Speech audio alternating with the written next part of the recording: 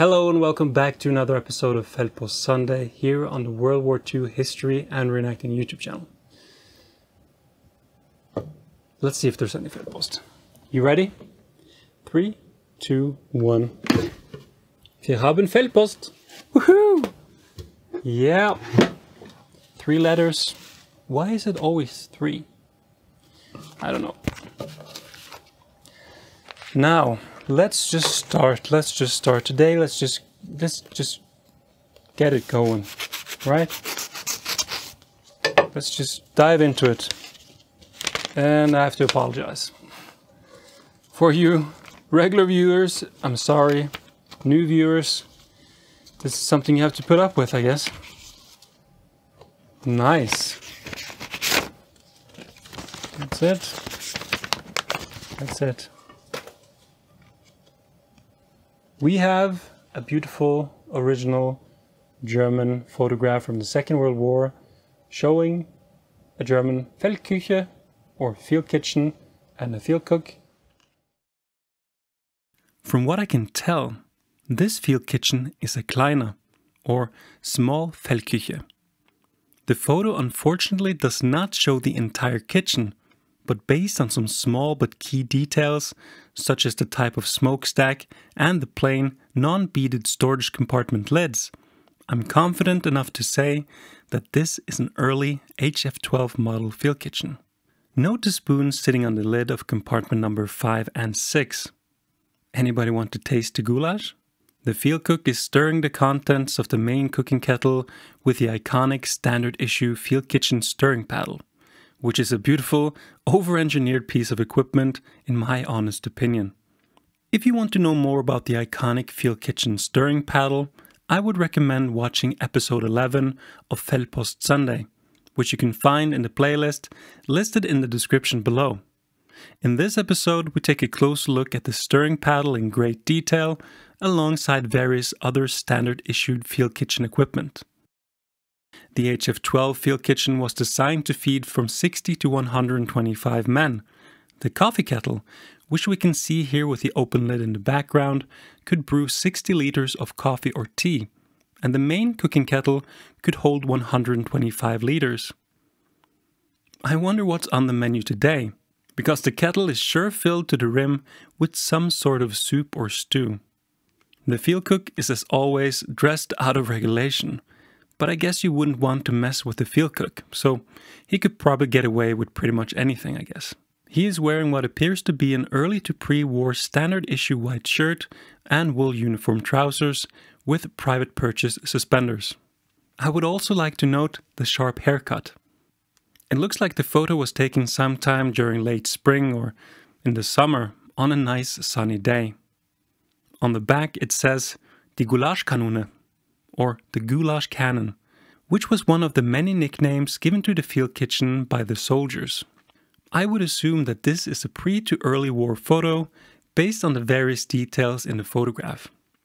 Not much else to say other than that this is a very nice original photo with a rather rare and interesting field kitchen motif. Nice. We're off to a nice start. Let's see what we have here.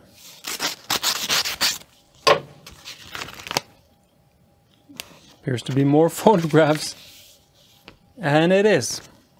Not a field kitchen exactly, but we have some cooking in the field.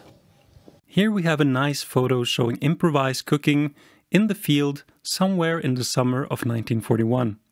In the photo we have 3 German, somewhat senior soldiers cooking up a meal with some unidentified type of poultry, probably chicken, on a makeshift stove out on a field.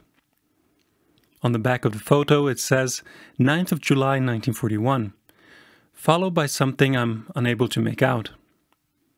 2 of them are wearing the typical pre-early war standard issue shirts, while the soldier on the right is wearing a tank top, most likely a standard issue sport shirt. They all appear to have private purchase suspenders. Note the use of pocket watches. These are the chains. I do believe this is a dog tag, even if it's oddly placed. Based on the way the right-hand soldier's trousers crease, I would say that he is wearing green HBT or Drillich, aka work uniform trousers, while the other two are wearing regular wool uniform trousers.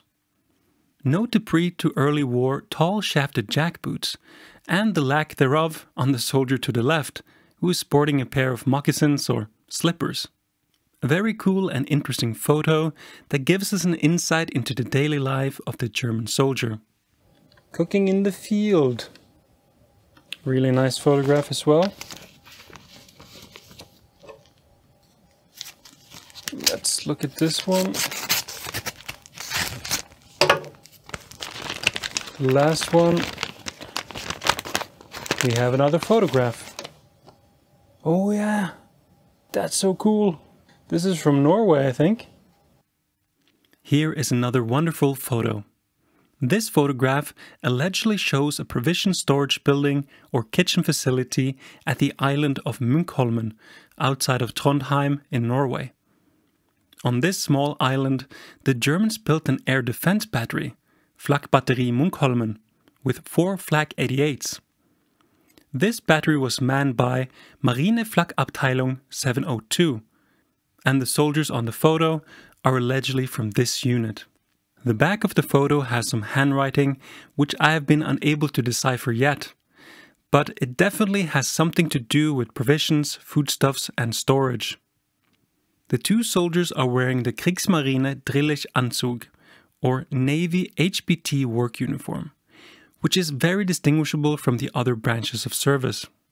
The guy on the right is apparently keeping or checking a list of some sort, and my guess is that they are checking the provision stock or have just received more goods to the storehouse. Either way, there are many nice details to take note of. We can see a batch of fresh eggs on what appears to be cardboard trays, not unlike what you can find today.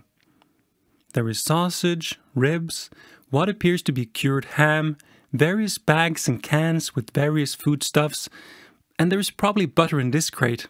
That would be my guess. There are many more details to explore in this photograph. That's super cool. Yes, I love that. So I really hope that you enjoyed this episode of Feldpost Sunday. And if you did, please comment, rate and subscribe if you wish.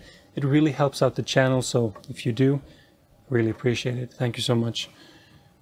And yeah, if you want to watch more Feldpost Sunday videos, please check out the playlist down in the video description below. You will find many videos.